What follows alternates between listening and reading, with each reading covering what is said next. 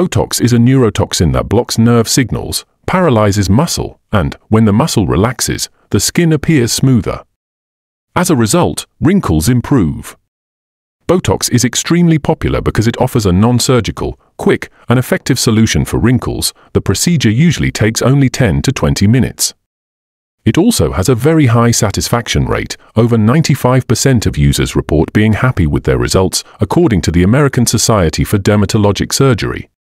Hold on, you just said Botox literally paralyzes muscles to smooth the skin. That's wild. Has anyone ever died or had serious health problems because of Botox? What's the worst-case scenario? Botox, at cosmetic doses, is considered extremely safe when performed by a trained professional. Life-threatening complications are very rare, usually after very high doses or accidental intravascular injection.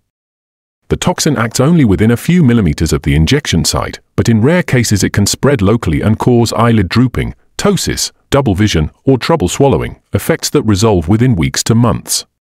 Overall, Botox has been FDA approved for more than 20 years and maintains an excellent safety profile. That's reassuring about safety, but I'm curious, what happens with long-term use? Does regular Botox actually prevent new wrinkles from ever forming, rather than just smoothing existing lines? Yes. Studies show long-term effectiveness. A 13-year follow-up of identical twins, one treated with Botox 2 to 3 times per year, found the treated twin developed no permanent lines, whereas her sister did.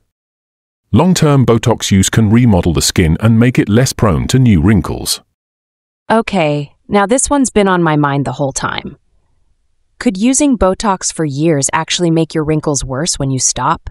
Like, does your face age faster if you suddenly quit after years of use?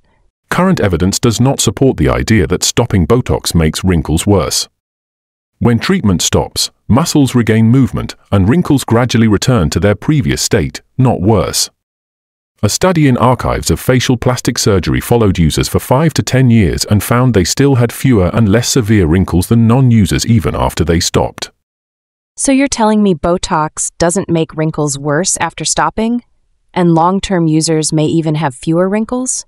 Does Botox actually prevent new wrinkles if you start early, or is that just a beauty myth? It is not a myth.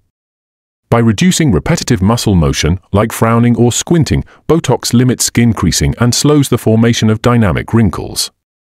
Starting earlier can therefore delay new wrinkle development. Okay, I get that it paralyzes muscles and that it's safe in small doses, but what happens if I keep using Botox for, say, 10 or 15 years straight? Will my face get used to it? Can you build up a resistance or tolerance over time? True resistance is rare. Only about 1 to 2% of patients develop antibodies that reduce effectiveness. Modern Botox formulations contain fewer accessory proteins, which further lowers the chance of antibody formation. Most long-term users continue to respond well. You've mentioned side effects like eyelid drooping or bruising, but what if something goes really wrong? Can Botox be reversed? Unlike fillers, Botox cannot be dissolved with an enzyme. However, its effects are temporary, lasting 3 to 4 months, so unwanted results fade on their own.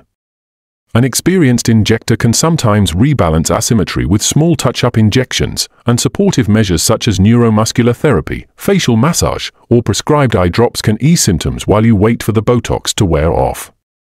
Ah, so it's more like a bad haircut. You can't undo it immediately, but it's not permanent. That makes it less scary. Will Botox make me look stiff or expressionless? How can I avoid that unnatural look? Properly dosed Botox targets only the muscles that crease the skin, leaving the rest of the face free to move. The frozen face look appears only when Botox is overused or placed at the wrong depth by an inexperienced injector. Choose a skilled professional who customizes the number of units and injection points for your facial anatomy. Over 95% of patients still smile, frown, and raise their eyebrows naturally, just with smoother skin.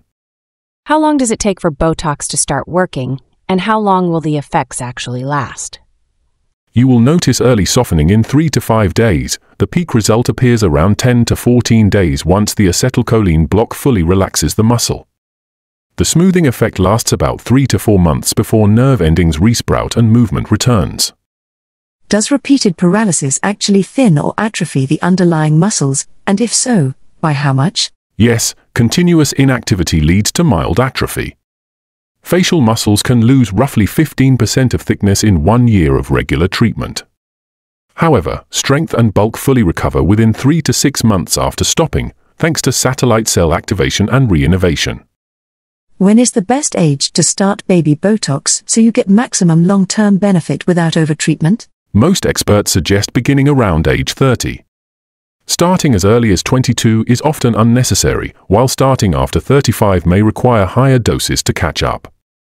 Early, light dosing helps keep dynamic lines from etching into permanent creases. How do I know if I'm personally a good candidate for Botox? What signs or facial features should I look for? You are a candidate if you see dynamic wrinkles, lines that show when you frown, squint, or raise your brows, and especially if those lines are visible at rest. Ideal patients are in good general health, not pregnant or breastfeeding, and free of neuromuscular disorders. What's the difference between Botox and dermal fillers, and how do I know which one I need?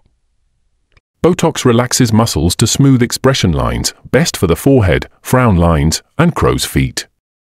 Dermal fillers add volume where fat or collagen is lost, ideal for nasolabial folds, sunken cheeks, under-eye hollows, and lip enhancement. Many people use both in complementary areas. Okay, but what about those Botox creams I keep seeing online? Can I just apply something instead of injecting a neurotoxin into my face? Botox-like creams use peptides such as arginine that weakly inhibit nerve signaling in the upper skin layers.